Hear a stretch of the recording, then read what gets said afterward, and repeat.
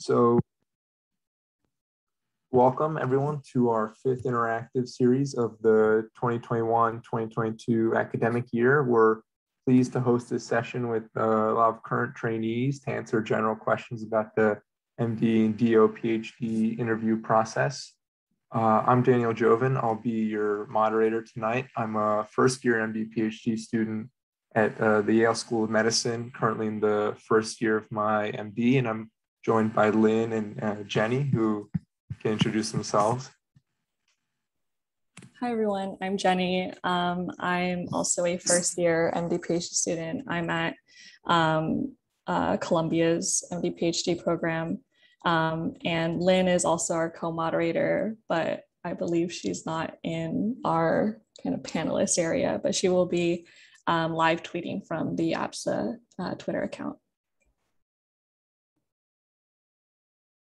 And to introduce our panelists, we have Dimitri Cadet, who's at the UCLA Caltech Joint MD PhD program. If you wouldn't mind waving to show everyone who you are. We also have everyone. We also have Maddie Dowling from the Michigan State DO PhD program. And we have Cole Camney at the Columbia MD PhD program, and Sinibaldo Romero Arocha from University of Minnesota's MD PhD program. And so we'll also be sharing the panelists' bios in the chat so you can get an idea of their research interests and clinical interests. But first of all, to all the panelists, I just want to say thank you all for being here. We're really grateful you took the time out of your day to come virtually to our meeting and provide your wisdom and pearls of interviewing. And like I said, just as a piece of housekeeping, in case anyone came a bit late, we're going to be recording this meeting, so it should be up in about 1 to 2 weeks on the APSA website. And so as your moderator, I just want to remind you to please submit your questions in the Q&A box. We'll have some of our panelists answering those as well, and some will also get added to my queue to be asked live. We have a team of co-moderators, namely Jenny and Lynn, who will be collecting our questions. And so you can also ask your questions on Twitter or via their emails, which I'll send in the chat now. I think that's all the announcements I have. Looking forward to get started. Thank you guys all again for being here. And I'll go ahead and start with our first question. But before we begin, panelists, could you, I guess, just introduce yourself briefly, talk about what year you are, what program you're at, and maybe what your interests are, and I guess also if you applied in person or virtually. And we can start in the order of introductions. So Dimitri, if you don't mind going first. Sure. Hi, everyone. I'm Dimitri. I'm at the UCLA Caltech MSTP. I'm originally from New York, but I grew up in Florida, and I went to Columbia for undergrad. I did apply in person, online, and I am in person now at UCLA as an MD1. And my research interests include oncology, systems biology, and mainly proteomics for cancer bio. Sorry, it's a bit loud out here.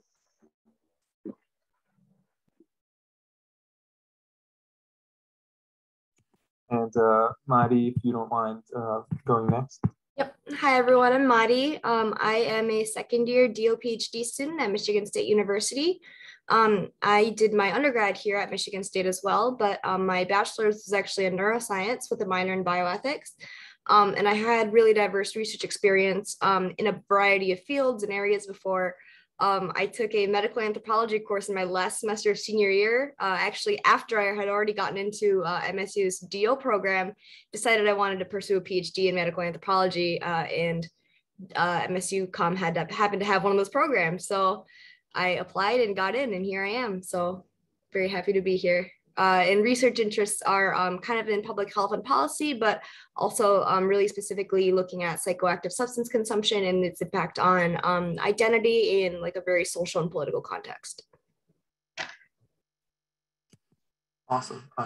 Cole, if you don't mind introducing yourself quickly.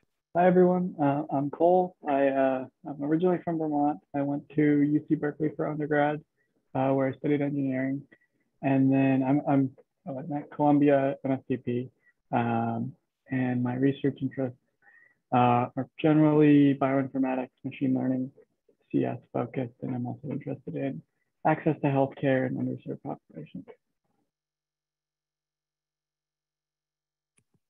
Great. And last but not least, Sinibaldo. Hi everybody, can you hear me okay? Yeah, okay. Hey everybody, I'm Sinibaldo. I go by Cini. I'm currently an MS2 at the University of Minnesota in Minneapolis. I'm also part of the NIH OxCamp Fellowship, if anybody has questions about that. I'm originally from Venezuela in South America. I grew up there and I went to college here in the States at North Dakota State University. And then I did my post-bac at the Mayo Clinic in Rochester, Minnesota. And then I moved up an hour north, and now I'm at the University of Minnesota. My research interests are in stem cell and tissue engineering, and I'm very happy to be here. Thank you for the invitation. Well, we're very excited to have you all. And just as a first question, I think people that maybe honestly haven't interviewed before and are new to this whole process would like to know more about what's interview day like or interview days, and what's the format and how is it different from, how is the format and both the style of questioning different from MD or DO only program interviews? And anyone feel free to speak up and answer that.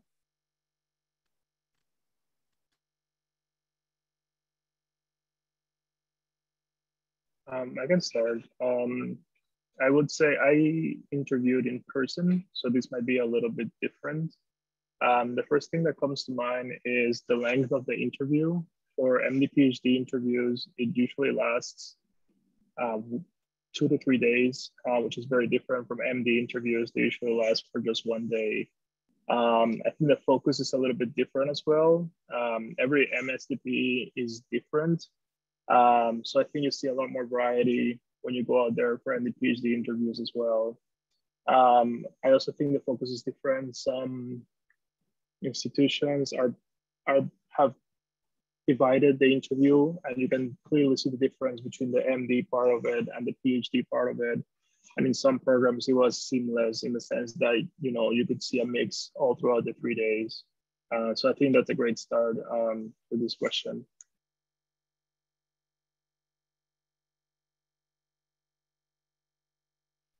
Yeah, I would just totally agree with that. The MD PhD interviews tend to be a much longer interviewing experience. So I would say most schools are 2 days, few or 3. And a few will try to stuff everything into one.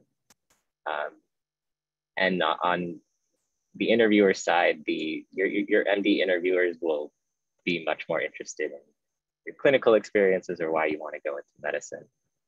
Your PhD interviewers, I don't want to say that they don't care about that, but they're going to be much more interested in your research interests and how you want to carve out your place as a physician scientist, and just to get a sense of your commitment to that pathway as a whole. And some schools do a much better job of integrating those two and keeping them sort of integrated in that whole physician scientist philosophy. And other schools, you'll see that they're really 2 separate tracks that you'll find yourself in their program. And you just have to decide which style you like more. Yeah, I think for me, I had a really untraditional path to the dual degree program, kind of from the beginning. And so I won't really speak too much about that at this moment, just because I don't think it'll be really helpful to anybody, just besides, reach out to your resources. And even if you feel like you applied one way or another and change your mind, you can apply after, you can reach out to people afterwards and they might accommodate you. So, don't be afraid, just because you missed the deadline or, aren't, don't feel like you're following the rules, don't be afraid to communicate properly. And that's something that you'll find is really important, is strong communication is really important. And just something that I kept in mind when I was interviewing was every school that I interviewed to, I made kind of a Word doc with like a summary of their mission statement, their like demographics, their population, like just general information about their school, and then questions that I had, and then just so you have questions that I had specific to the school, but then general questions to prep, because a big thing is, having questions to ask them during interview, because it shows that you're really interested in their program and that you've researched their program and that you're knowledgeable about it. So that's something I would really recommend is before you go to interview, really research your program. And this kind of gets back to what Dimitri was saying as well about knowing where you're applying. And that's definitely really, really important.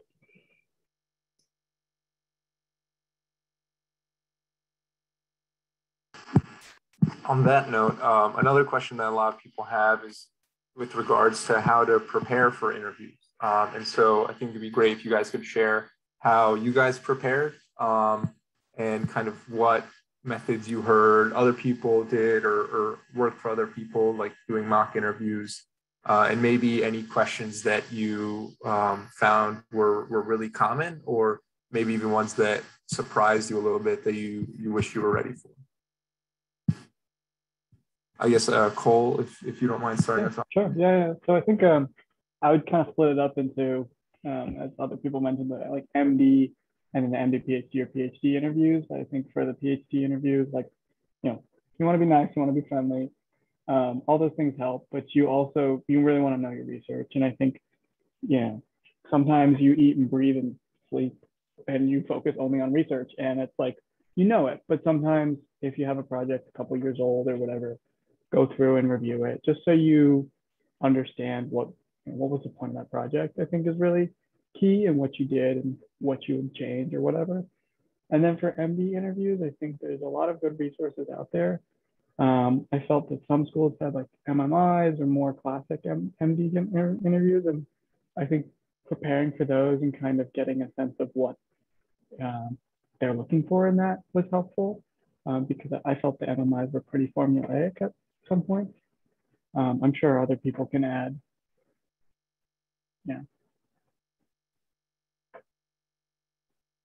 I can jump in. Kind of as Cole was saying, for me, like knowing whether the school does MMI versus, like formal questioning, or what kind of style the interviewing does, is a big part of being familiar with the school you're going to and applying to. And so that's really important. And then I think I'm the only DO person here, so I'll speak a little bit about DO specific interview questions. They really, really do stress that, why do you want to do DO? And, what part of the osteopathic tenets do you really, kind of, I guess, what part of that tenet vibes with you? They kind of really want you to have a connection with that osteopathic philosophy, because that's something they really incorporate into the curriculum and the way they teach in a way that's really different from MD curriculums. That's something I've really noticed speaking to friends who are in MD programs. So if you're interested in a DO program, please feel free to reach out. And also, really, there is a difference in terms of what they're asking for in that philosophy question. Yeah, those are great points. I want to give you guys a pearl of wisdom that I received when I was applying. If you think about performance as an interviewee, when you start, you're going to be a very unpolished product. And as you move towards the middle of your interviews, you're going to be at peak performance. You're going to really feel comfortable in your groove. But sadly, inherently, as you move towards the ending of the process, you're going to be very tired of this whole process. So I think the timing of your interviews is very important. Which institutions do you select to interview at first, in the middle, or later? I think will play a role in how you perform in those interviews. So for example, I think personally, and I hope this is not too controversial, my top institutions, if I could, I selected them in the middle of my interview cycle, because I can generally tell you that the first couple were not ideal experiences. I was still learning the process. I was learning how to interact with PIs in a different environment, how to get my science across. And you get a lot of feedback immediately or afterwards from professors, faculty, etc. So you will learn as you move forward. But I think a lot of students are rushing to interview at their top choice in the first place. But I think that's a little counterproductive because of what I just said. So I think that's something someone told me and I really appreciated it. And now on the other side, I think that's something you should think about it too.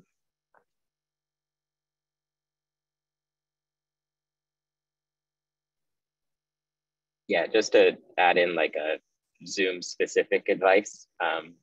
In general, just scope out a place to sit before your interview days, and try to draft a document of just like quick questions that you can ask of your interviewer. Like it's a question that we've received. Questions that not only show your interest in the school, but also maybe the interviewer as a person, because a lot of these schools are going to have you select your research faculty that you'd like to speak with. And if they know that you selected them, it's helpful to A, know why you selected them, and B, have questions for them that go beyond what's maybe posted on their lab website or somewhere on the med school website.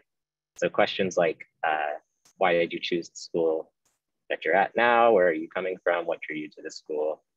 And what do you find most captivating about the school?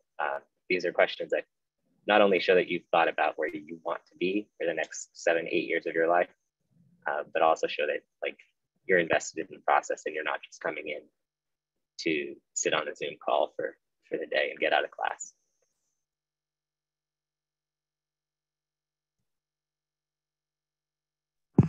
On that note, that brings us to another question that had kind of come up from our registrants. How much time, I guess in general, did you spend preparing for interviews and interviewees, particular, like reading up on them, maybe learning about their work or their interests? And what type of preparation and questions do you think are necessary to do well in terms of figuring out if the program is a good fit and also kind of leaving a good impression on your interviewees? Dimitri, if you don't mind, I guess expanding on that, because you brought that up a little. Sure. So at the beginning of the process, I spent much more time on each school than at the end of the process. I think that's sort of the natural trajectory of the season. But in general, like you can plan to spend 1 or 2 hours just looking at like a program's website. And I really wouldn't spend more than 10 or 15 minutes on one PI or research faculty that you want to interview with. Because at the end of the day, you have to choose one school. And if you're interviewing with 5 different people from each school and you have 10 interviewers, you can't realistically go through 50 people's bodies of work. So just like look at the website, get a feel for what they do and what they are interested in, and ask yourself, are you interested in that, or could you see yourself wanting to be a rotation student in that lab? I would spend more time thinking about the questions you're going to ask that relate to school environment and just like research training, medical training, things like that. Because those can be more formulaic for each school, but you don't really have to tailor to 10 schools. And yeah, like 1 to 2 hours is pretty solid for the middle of your interview cycle or the end.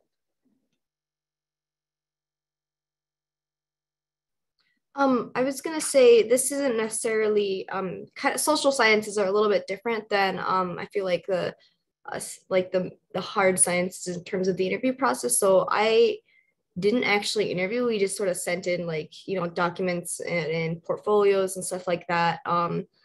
But I think something that I heard from a friend of mine who was in the neuroscience graduate program at MSU was that the grad students the current grad students will take out the applicants to like social hour or lunch or dinner or whatever. And these grad students actually have a say in whether you are accepted or not. So being able to be sociable and not, like, oh, I know I'm going to get in, so, I'm not going to talk to anybody here. Like, you will not get in if you come in with that attitude. And that is a fact. So, being really, having that social game is really, really important in this application process. And, and that kind of goes back to this interview thing where, you have to be able to read your interviewer. So, if it's someone who you think is a little more serious, you want to answer seriously, you might not want to joke around with them. But if it's somebody who, kind of gives off a little bit more of a, you can mess with them vibe, there's nothing wrong with, showing your personality a little bit. And making sure that you stand out. That sounds awful, and making sure you stand out, but leave an impression, I guess, is what I'm trying to say. And again, to the question about what are some questions to have kind of in your back pocket, one that I really liked for and this would be more for current students, if you're able to talk to any, would it be, if you were able to go back, would you make the same decision? Is one that I kind of kept in my back pocket, because I think it gives you a lot of insight, and I think it gives you a little more, a deeper look into maybe some true musings of the current student. So those are my 2 cents.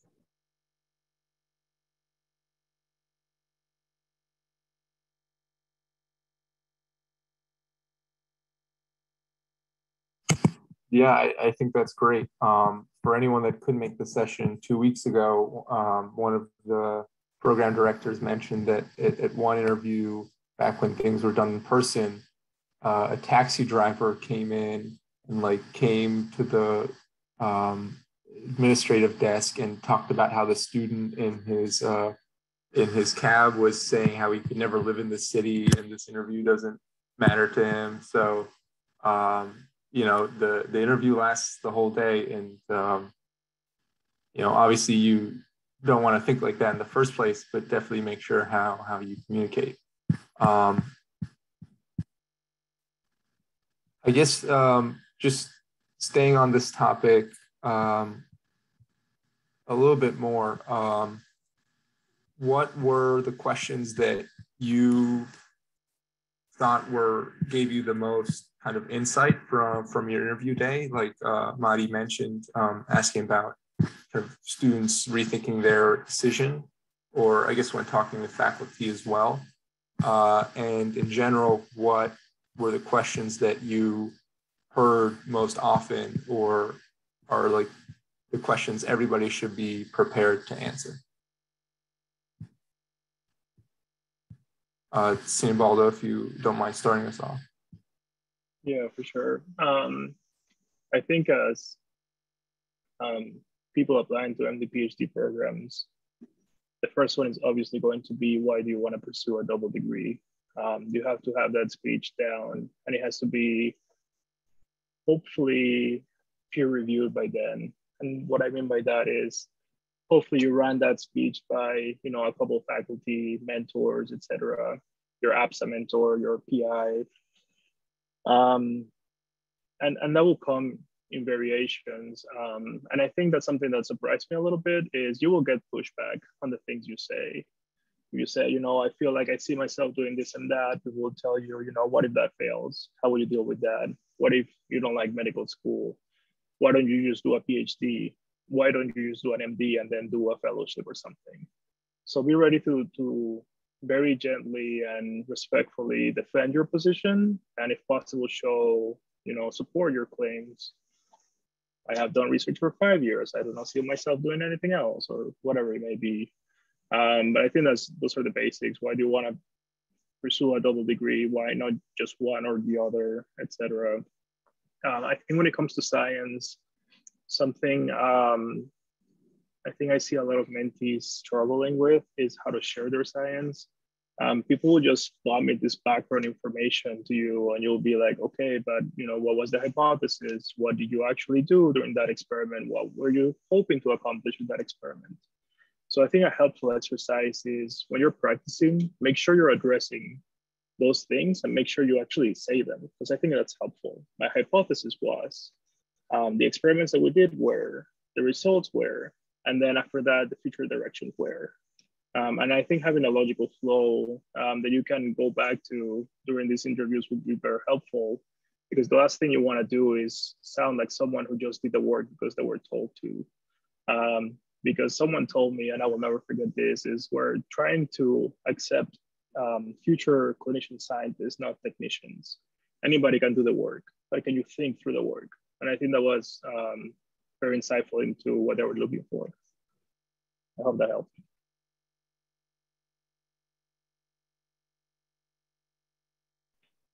I think that was a nice summary of most of my thoughts and put more succinctly than I could have.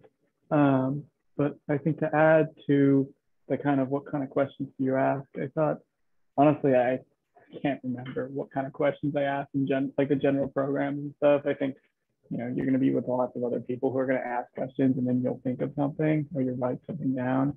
And I felt I was always curious to see, what does their mission say? What are what are they trying to put off as an idea, like as a kind of their culture of the school? And then how do the students respond to that, and how do they feel about it? And then how does the faculty feel about it? Because I think every institution is different, and every institution will have some kind of disconnect, but understanding if that disconnect is something you want or you don't want is important. And I think that's purely for your own understanding. Like, I wouldn't probe too hard during an interview, but after when you're talking to students, if you're like, do you really enjoy this? And they're like, no, listen to them, because there's a reason they're saying that.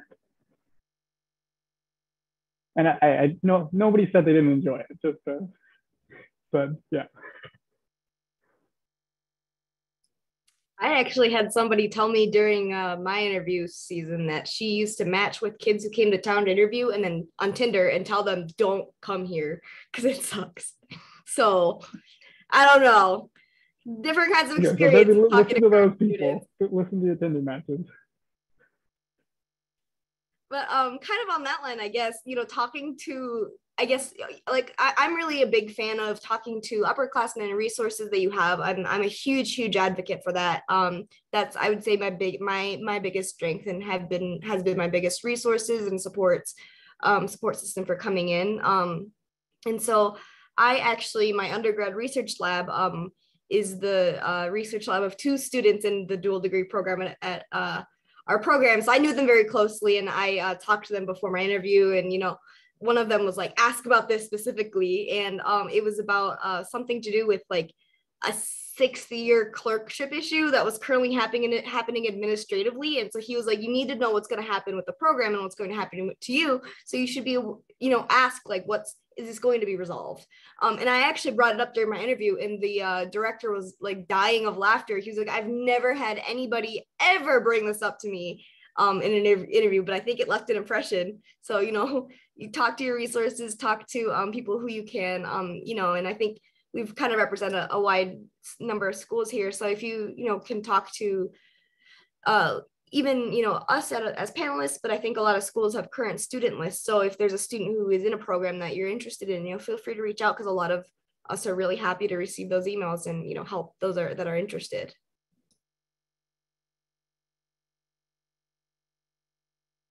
Yeah, just quickly adding on, like, the faculty have been there sometimes for a very long time. And I think one of the most helpful questions that I found myself asking was, what are the biggest changes that you've seen while you've been at the school, and what changes do you foresee happening?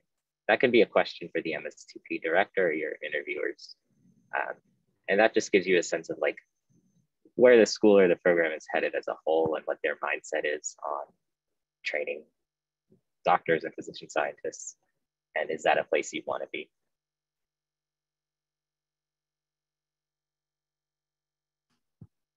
Yeah, I think those are all great points, and particularly in terms of changes, some schools regarding their funding and how they want to expand the program, getting insight into that can be really valuable.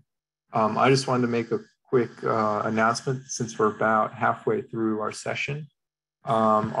Just as a reminder, our session is going to be recorded, and we right now have a team of co-moderators, Jenny and Lynn with myself, we're gathering submitted questions via Twitter and email, and also in the Q&A box.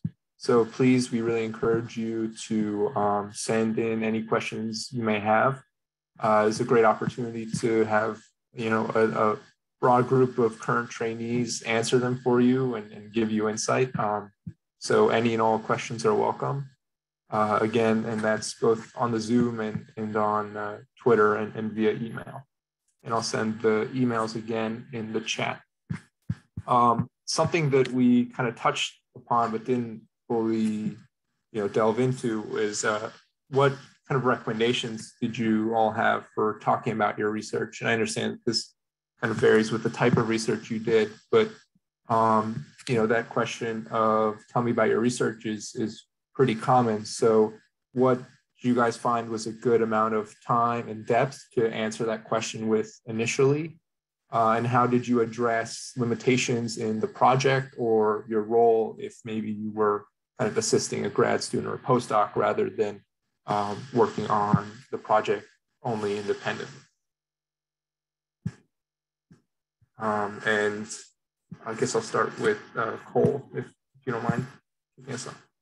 Of course. So I'm kind of trying to think about it. So one of the things that because I'm purely dry lab, and I did some genomics research for my gap years, and I felt one of the biggest things for that was understanding what goes on in the wet lab, having like a very not basic but a medium level of understanding. I don't need to know all the techniques, but just because I think I got a lot of questions on like what is this? Because I think sometimes I would get assigned interviewers who weren't purely computational, and I needed to be able to talk their language. And that was really key, is understanding the steps in your research. I'm sure that most people do a large section of the whole process, but understanding anything that's not outside of what you directly do is really good. And then I think in terms of talking, I found that, it depends on how much research you have and what you were doing, but I felt like minimum 5-10 minutes was key to talk about the stuff I did and what I felt was important and the goals of the project. And sometimes interviewers would give you, a half hour, and I never felt like if you get super excited about your research and you're talking about it and you're talking about the goals, and it's gonna come off in a good way because it excites you. So I wouldn't worry. I wouldn't try and stick to 2 minutes or something really short because you feel like you have to. And I think gauging what your interviewer feels about that, if they seem bored, maybe make sure you're giving them time to interject. But I think timing, use as much time as you can. And then was there a second part to that question? It was mainly just kind of how in depth to go, and then how to address any limitations in the project itself, or kind of any blind spots in your role for stuff you maybe weren't involved in as directly. Yeah, I think for understanding limitations, I think that's something that I found prepping beforehand was important, is saying like, what would I do differently if this was my project, or if I got $10 million to do this, how would I change it? And I think that rarely, I didn't get any questions like, what would you do if you got $10 million? But it helped me understand those other parts a lot. And then in terms of, having outside, like basically, being part of like a grad student group or something, I'm not really sure. I didn't get a ton of questions on that, so I don't want to give a wrong answer there. So I'm sure the panelists can help me here.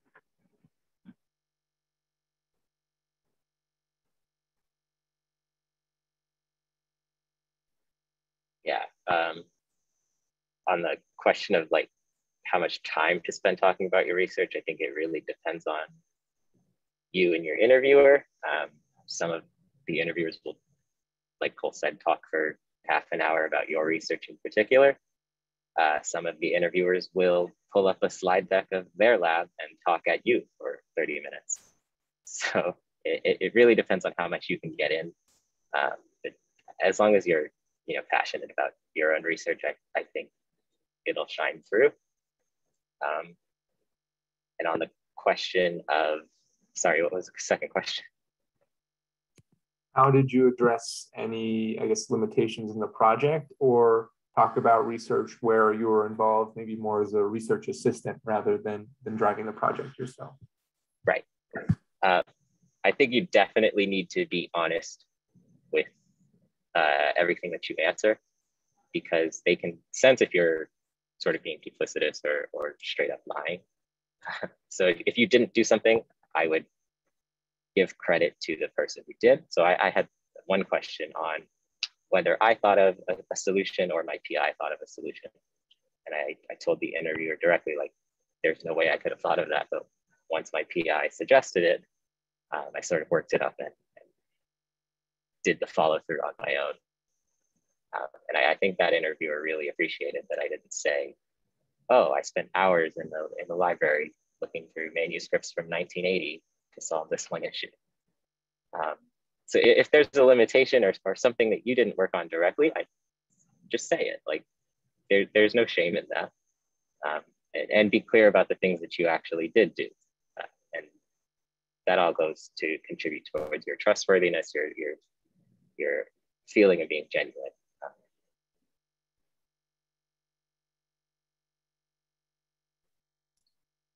I can kind of talk a little bit about sort of how my research talk went because I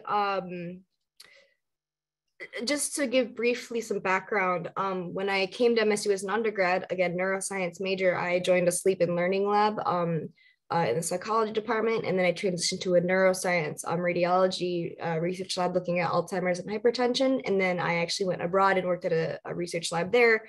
In like it was got kind of a wet lab. I've never tried wet lab before, so I wanted to try wet lab. And then finally, I decided to do medical anthropology, which is something completely different. So I really had to sell the fact that this wasn't a last minute decision, that my research experiences had led up to this, that my path made sense, and that I wasn't just doing things on a whim. So, and for me, my current interest in, like the interaction of health and the social circumstances and especially substances we consume it, because it's something a lot of times we don't think of them as substances, for example, like caffeine.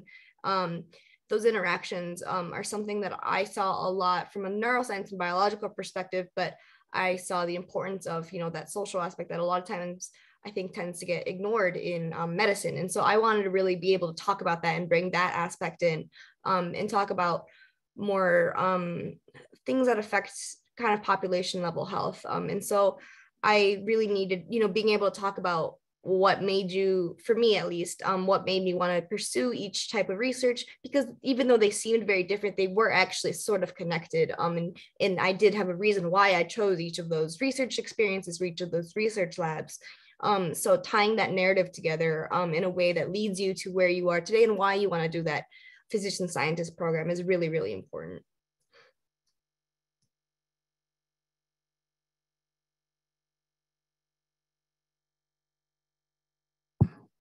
Yeah, I think those are great points, and to echo what you guys said, Dimitri and Madi, I think even if you're a research assistant on a project, just because you didn't submit the grant or order all the reagents or do the pipetting doesn't mean you don't understand every figure in the paper or understand why things were done a certain way. So if you can communicate that while still, being upfront and truthful about your involvement, I think you can still do a great job interviewing.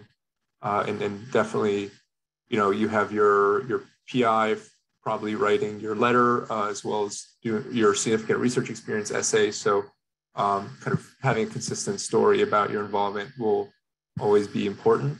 And then I think you brought this up a little, Madi, that it's always good to tie in your research experiences to the broader story of why you have your interest now, why you want to be a physician scientist.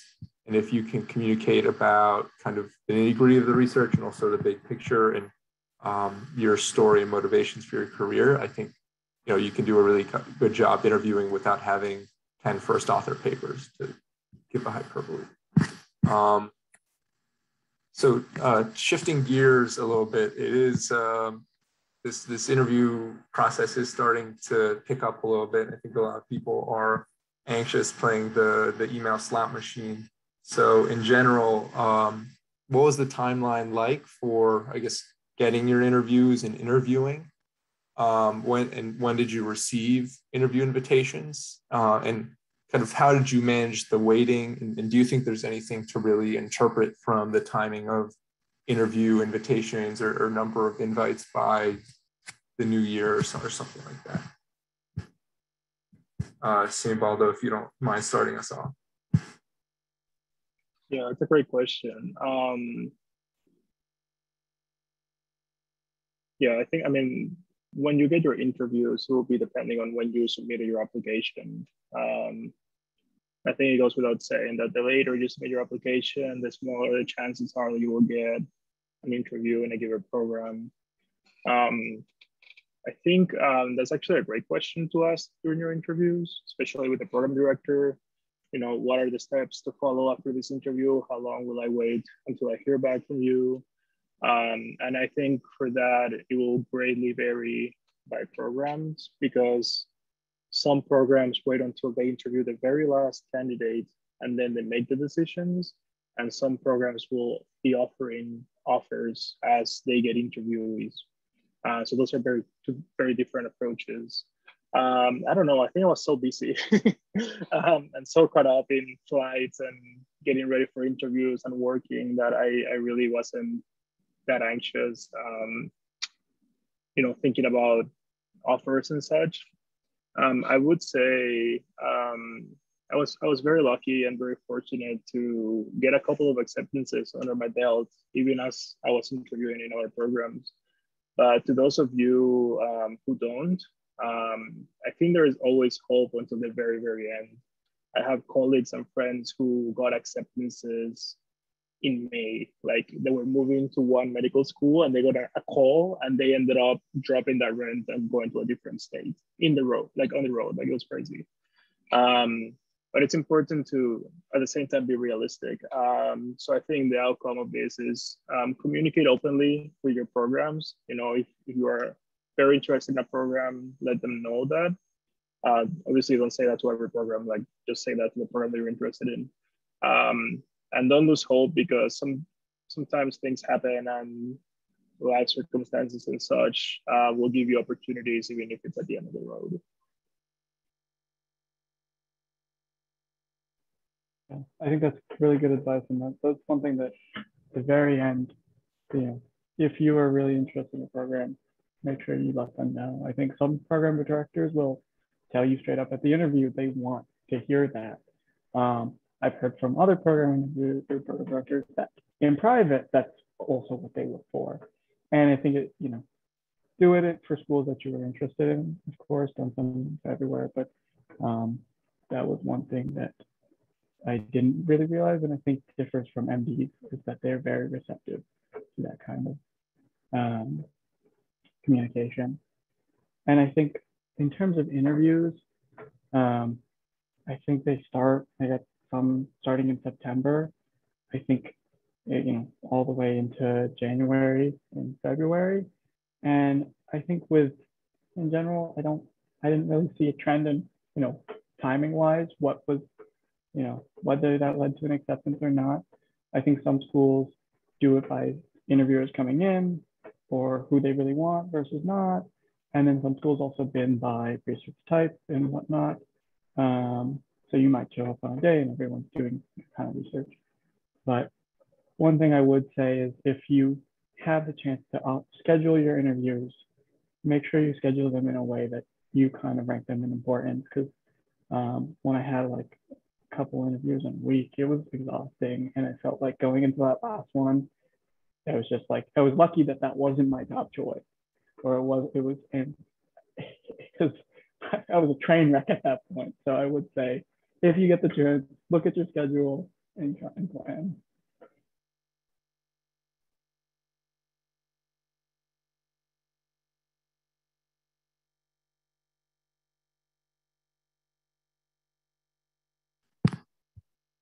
If no one has anything they want to add, a question that came up in the chat was, you know, did you guys find that you were being asked questions or had to be knowledgeable about kind of current events, particularly with regards to COVID or healthcare policy or general healthcare news? I know that COVID questions were kind of everywhere on secondary applications, but in your interviews, is that something that came up or was something that you felt like you needed to be knowledgeable or prepared about?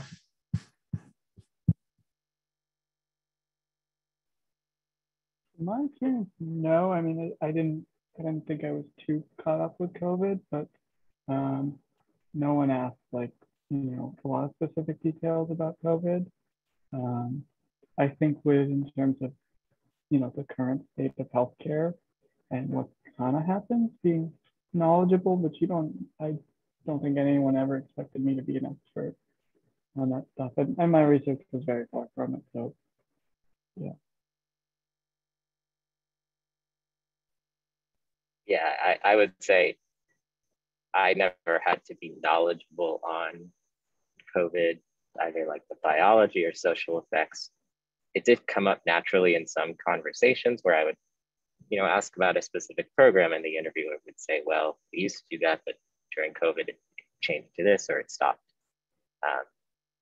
On healthcare policy, I will say from several of the PhD interviewers at many different schools, some of them will test your commitment to the physician scientist pathway by bringing up how doctors are sort of paid and reimbursed. And I think it's something to be aware of because of the state of funding of academic research and the state of funding medicine.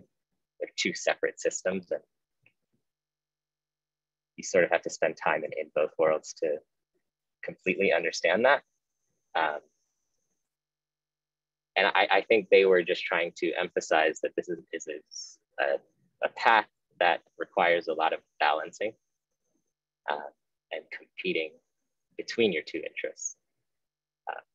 So I think the best way to answer those questions is to be knowledgeable on healthcare policy and funding in general. You don't have to know specifics, but just be aware of that.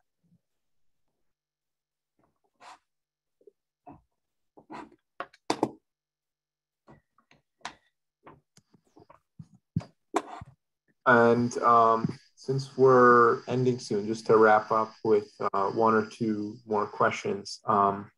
This was kind of touched on a little bit, but in general, how did you guys approach kind of communications after the interview, both in terms of reaching out to interviewers or reaching out to programs and program directors more broadly, particularly kind of before getting a decision back and then maybe even after getting that?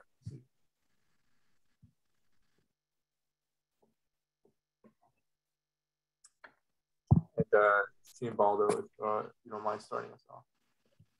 Yeah, I think for me, if memory serves well, it feels so long ago.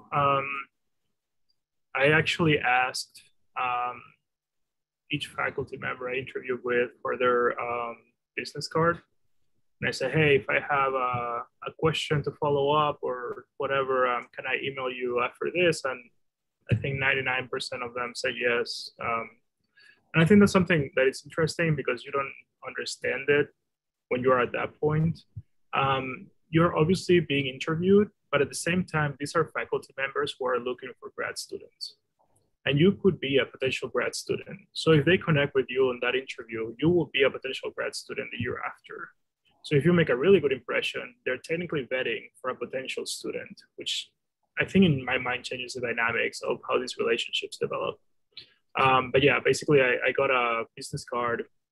And then I think my rule of thumb was the day after my interviews, I would send them an email, something that I really appreciated our conversation and said, hopefully I get a chance to be admitted, and in the future, maybe we can talk about a potential rotation.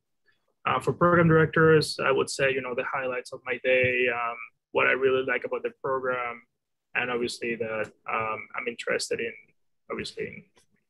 potentially joining their MD PhD program.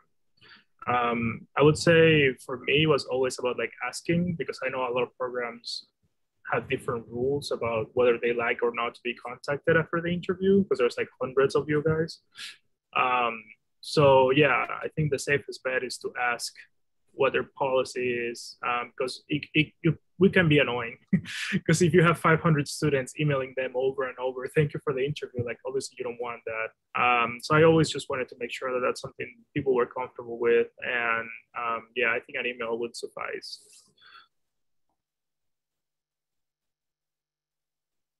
I'll just add, the thank you emails is a great idea for your interviewers and program directors. And also don't forget the, like perhaps the office secretaries who set up the interview day, especially over Zoom. You'll find that some schools still don't have Zoom down pat, and some schools do a really great job with Zoom interviews. And a quick email to like the MSTP office, just saying like, thank you for well-organized interview day, had so much fun, blah, blah, blah, can go a really long way. I want to second all of that. And I think a good reminder is that like, whether you choose these schools or not, whether you get in or not, like it's a very small community. You will probably see these people again and you want to be nice. Thank them for their time because they are putting in a lot of work for this. So just, I think you know, it doesn't hurt to be nice to everyone. I was going to add to what Sinibaldo was saying about, you know, once you kind of talk to, for Anthro, we don't really have labs so much as kind of an advisor that you work under whose research and experience is sort of similar to what you're looking for. And for me, the professor who was actually teaching the course was the person that I felt would be the best fit for me. And so once I communicated with him and, you know, expressed my interest, I had the benefit of being able to do this in person because I had him obviously, but even if you're virtually, I really recommend, you know, trying to set up Zoom meetings, communicating and saying, you know, I'd love to meet for a virtual coffee hour, get to know you, something like that. Because that fit that he was, Sinibaldo was talking about is really, really important. And once you get an advisor on your side who's like, I really want this student, that's your golden ticket. Because I mean, they're the ones paying for you, right? So if you have a boss that wants you, they're going to support your application. That goes a really long way because that's exactly what happened to me. We had a lot of kind of administrative problems where they weren't really sure whether they would be taking any more anthro students, but my advisor really, really fought for me and I was able to get in because of that. So, you know, that kind of communication with people who would support your application is really, really important because you need people who will fight for you on that application, you know, team and discussion committee. Committee is the word I was looking for.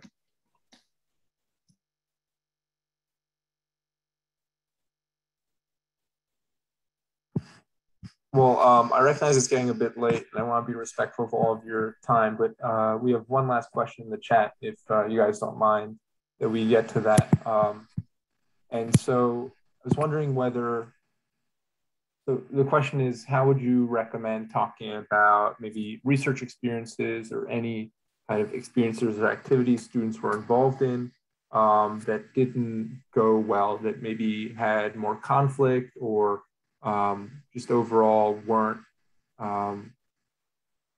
you know, flowers and sunshine? How did you guys talk about those experiences that were not ideal or less than perfect? And what's the way to approach that for an interview when those types of experiences get brought up? I guess, Cole, if you wouldn't mind starting us off. Yeah, so I think it's a very good question and it happens. And don't feel bad about it happening. It happens far too much in research. And I think there's a couple things that go along with it is, you know, talking to your peers and not necessarily your closest friends, talking to your parents or your parents' friends or whomever who might give you a more objective perspective and saying like, trying to understand, you know, sometimes I've not gotten along with people and it's been me, but most of the time I'm going to assume it's the difficult PI or whatnot. And then also, if you can talk to any MD or MD PhD or PhD mentors and see what they say, because they are going to give you really great insight into what their generation or their group of people will think, because I'm not going to, you know, I'm going to respond differently than a faculty member will, and where someone our age might respond differently. So getting that extra insight is a good idea.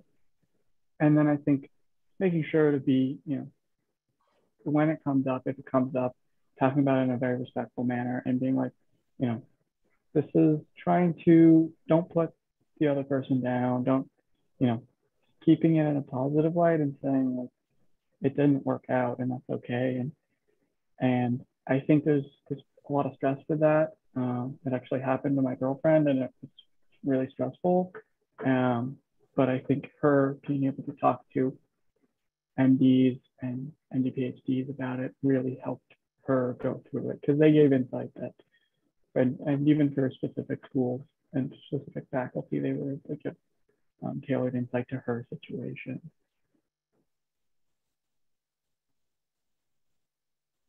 I think it also kind of depends on the extent to which it kind of shows up or affects your application too. So like I had lab experience that I was in for the first 2 years of my undergraduate, and then I moved on to other experiences, but I really didn't have a good experience with the PI there. Like we don't, she just still gives me the heebie-jeebies. Like I don't like her.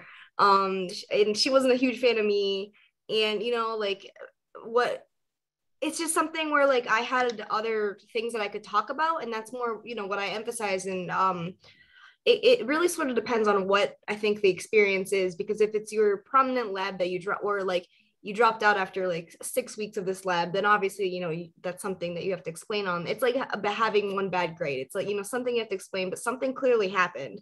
So I think having kind of a reason, like Cole was saying, and being able to get that perspective is important, but also maybe it's not important to bring up if it's not something that is recent or a big part of your predominant research. If it's something that happened a long time ago, there's not really a need to even talk about it.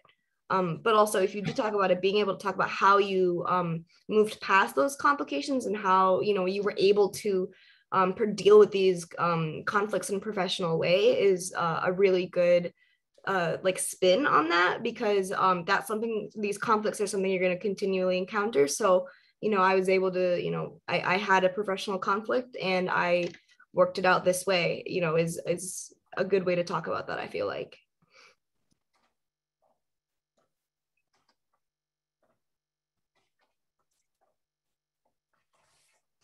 Yeah, absolutely. I think that's great advice to kind of approach talking about it as a learning experience, and kind of a way that you demonstrated your ability to handle disagreement in a professional way.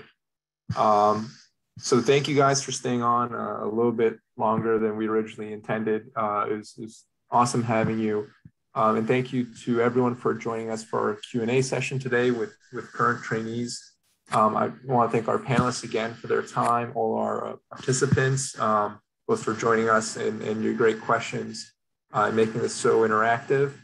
And I also need to thank the APSA Diversity Ad Hoc Committee, the PR Committee, and the Partnership Committee, along with Gabby, Eunice, and all of the APSA leadership that not only helps us put these sessions together, but works to make sure students underrepresented in medicine and student groups underrepresented in medicine kind of receive word about it and notice about it as well. For everyone still on, we're in the process of planning our calendar for more upcoming interactive sessions, both about dual degree in physician scientist training in general and also about applying. So stay tuned via social media and our email or your email. And I would suggest keeping this Thursday block at 7 p.m. Eastern open if you can. So thank you all. And I hope this was both helpful and enjoyable for everybody.